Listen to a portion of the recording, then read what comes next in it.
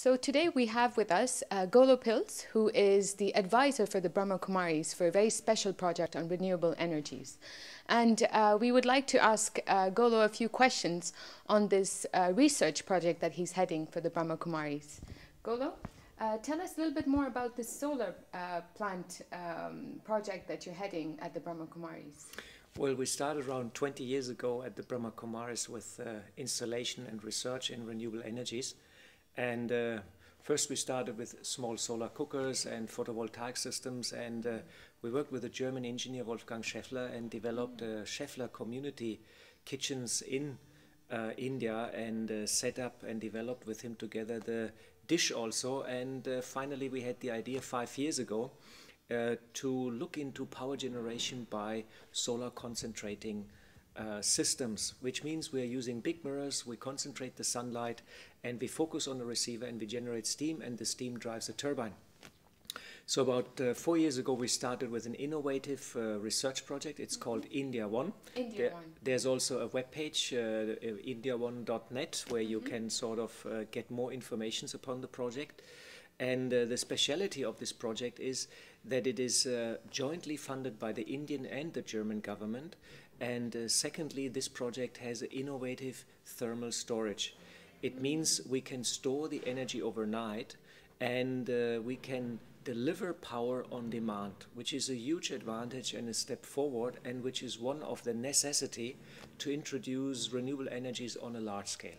So when you say deliver power on demand, it means that at any moment you just don't need for the sun to come out for you to actually receive that solar energy. Yeah. In front of a 60 square meter parabolic dish, we have installed a receiver which is made out of 3 tons of cast iron. So we heat up that cast iron to around 480, 500 centigrades, and around the cast iron body we wrapped a coil. So once we pump water through the coil, we can extract the stored thermal energy from this cast iron receiver. So whenever we need, we can sort of extract the heat, and as the receiver is well insulated with rock wool, we can store the energy, the heat, overnight. Wow, that's quite interesting. And how many people would be able to use this energy? I believe that at the Brahma Kumaris headquarters, currently they are using this renewable energy system. Well, we have at the Brahma Kumaris, we have a variety of solar systems which are running at the moment. This is our solar steam cooking system, which is based on smaller Scheffler dishes. We have a lot of photovoltaic systems. Actually, Brahma Kumaris is one of the biggest user of renewable energies in India. And on the other side, the sister organization of the Brahma Kumaris, the World Renewable Spiritual Trust, under whom we execute the India One project, is a recognized solar research center. And we also carry out trainings under UNDP and GEF funding, and train people in the installation of concentrating solar systems. So we have a lot of use already of these kind of systems, and we're doing R&D to introduce such systems on a large scale in India and make it available for the country. So you would say that this research project was an experiment that has worked successfully? Well, see, the India One project is still under installation. As we work with the government funding, we have to go along with the permissions, with the procurement, and step by step we're getting the material on site and we're installing it, and we hope by March 2016 the plant will become operational. Oh, that's great. Then of course we will come to know how good the plant operates, what is the cost of the electricity, and how well our storage medium behaves and how well it works. After all, the project is a research project. Yes. Once we prove the concept, then we can look into replication, and that is the whole idea of the project, to make such technology available for India and also for the whole world. That would be a great way to move forward, especially in terms of not having to use the normal traditional energies that we use today. Well, we all know that climate change is accelerating. Brahma Kumaris also runs an environmental initiative, and we're participating regular at the climate conferences in around the world, and we're all preparing now for Paris.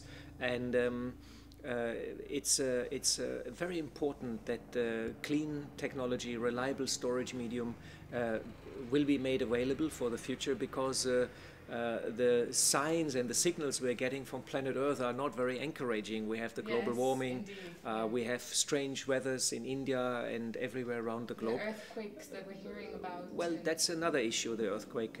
That's not the global warming.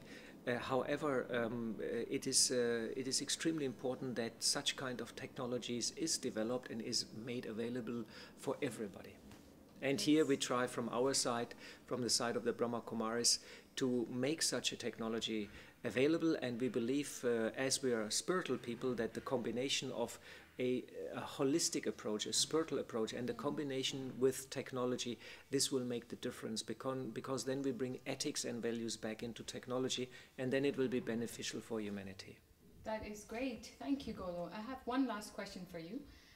So if this research project is semi-operational at the Brahma Kumaris, are you actually able to use this on the people that are currently living in India at the center there? So the idea is first to develop the technology, make the proof of concept, and we would like then to share the technology in collaboration with our funding partners.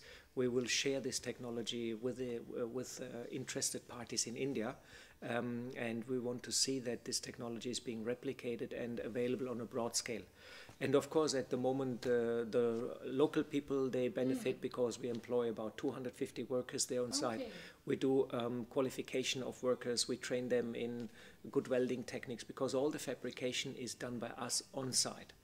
And so we have this qualification, we have this transfer of capacity, this building of local capacity, and through our training workshops on concentrating solar power, we also try to spread the knowledge amongst university, amongst students, amongst all the other stakeholders in the country. To make them aware of possibilities, what can be made, what are the costs, what are the difficulties. So we try to enable people to replicate and go into the renewable energy field.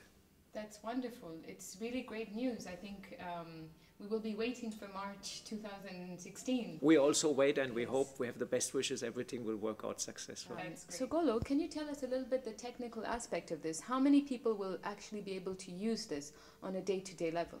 Well, see, the plant has a capacity of 1 megawatt. The solar generator has a size of 3.5 megawatt thermal.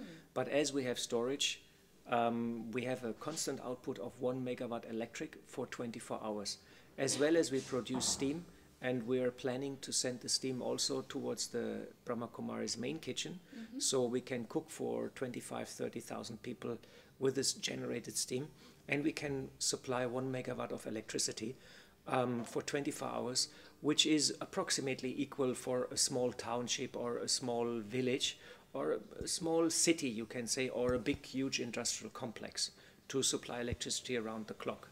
And therefore, we install 770 dishes, and each dish has 60 square meters, and we use a land approximately of 100,000 square meters for it, and the dishes are spaced every 12 meters. And each dish, to give you an idea, has a height of 16 meters, and we need 3 tons of steel for fabrication, and there's 600 single spare parts in each dish. So you can imagine it's a quite complex task. Sounds because very complex. Everything is designed, tested, simulated on site, and then comes into fabrication process. So we have from the beginning, from the idea to the fabrication to the installation, everything in-house.